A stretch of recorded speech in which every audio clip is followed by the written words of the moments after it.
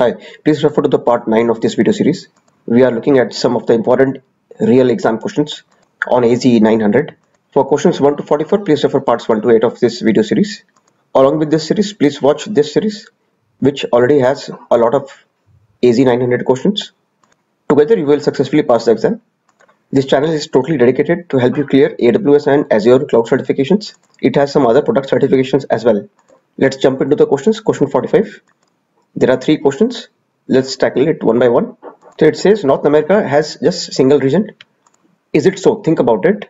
So this is the region United States, America. There is Central US, East US, East US 2, East US 3. If you see, these are all regions. You see this? These are all regions. The interesting thing is there's also something called Azure government. This is for US Department of Defense. Department of Defense, they want their data to be very secure. It is highly confidential because it holds the country's military data about missiles, tanks, and so on. So the answer for first one is no, because we saw it is not a single Azure region. The second one says every Azure region has, which is correct. This is so because it has multiple data centers. Now they can have AZs which has data centers, or they can directly have data centers. Remember that all regions don't have AZs. So the answer for second one is yes. The third one says data transfers.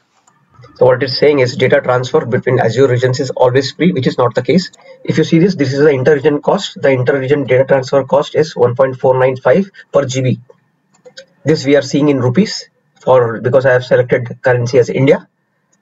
But if I select the USD version, I'll get 0.02 cents per GB. Like for South America, it is 16 cents per GB. So the answer for this one is also no. So this is the answer. Let's move forward. Question 46. Suppose there is a resource group and the white boxes are the VMs. The blue box is the resource group. There are 3 VMs. Okay, 3 white boxes, 3 VMs. The question says, if I want to perform maintenance that can affect the resources deployed, where should I look at? The first thing is, if I want to know where the maintenance has been carried out for which VMs, maybe one VM is being carried out, I can go and look at the service health. This guidance on Azure service issues, and it can be used for any incidents or planned maintenance. So we know this is the right answer. Now Azure Monitor, that is option A. So this is helpful when you want to collect, analyze, and act on the telemetry. Like you want to diagnose the issues with the applications, correlate infrastructure issues. That, for example, if this VM is down, the database residing on the VM will also be down. See, Azure Advisor primarily, this option C. It is like your own consultant, your own chartered accountant, for example.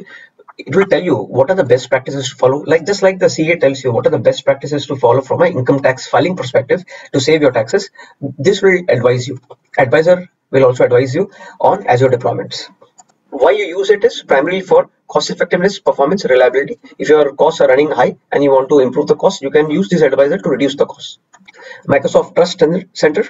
See, Trust Center is not specific to Azure. It's a Microsoft stuff which can be used across Microsoft products like Microsoft 365 and so on. This is primarily used to enhance security. If you see this on Azure or Azure DevOps or cognitive services, the keyword is security and privacy. So we will lock this answer and move forward. Question 47. There are 3 questions here. Let's tackle the first one. So you have a virtual desktop which is Windows based, and it's saying that it can only run Windows 10. No, it can run other Windows version also. So the first answer is no. It cannot restrict itself only to 10. It's not logical. It expands to other OS versions also. So if you see this documentation, it's talking about Windows 10 as well as Windows 7. So it supports multiple Windows versions. So the second one is talking about host pools. It says desktop host pool that includes 20 session hosts. Here the answer is no for me. See, when I scan the virtual desktop documentation, I see this line, publish as many host pools as you need to accommodate. So this clarifies that the answer for second one is no. The third one says the virtual desktop supports desktop as well as app virtualization. So if you see this documentation, it says full desktop or individual remote apps can be published. Hence the answer is yes. This is the final answer. Let's move forward. Question 48. See, all Azure cloud platforms, they are consuming electricity. So if your electricity costs are reduced, for example, in Delhi, Arvind Kejriwal offers free electricity up to certain number of units. So if that is happening in Punjab and there is a data center in Punjab and Punjab up wins the election and they promise this, then how will you know what cost savings you are going to derive because of this reduction. Which tool you will use here? So we will use TCO calculator. So this is a TCO calculator. You can define your workloads, you can choose database, you can choose storage and so on, and keep doing next. Finally, it will arrive at a cost. So this is the right answer for me. The other options like server assessment tool. See, what you can assess is VM, SQL, app service, and so on. This assessment is used to understand what is the effect of migrating on-prem to Azure cloud.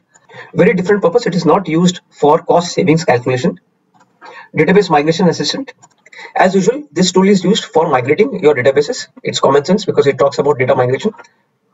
And it will assess compatibility issues, whether if you are moving from suppose SQL Server to some database in Azure, it will calculate the compatibility issues. A very different purpose, not used for cost calculation. Price calculator in Azure. This is used to understand what is the hourly or monthly cost for running your Azure services. This is different to TCO. Suppose you are on-prem and you decide to go to cloud. So you want to know, I will need how many virtual machines. So suppose you need 50 virtual machines, you need 20 storage accounts, you need 5 SQL Server databases. You will select all of these products and then it will give you the price for running these applications on cloud. So this is the right answer.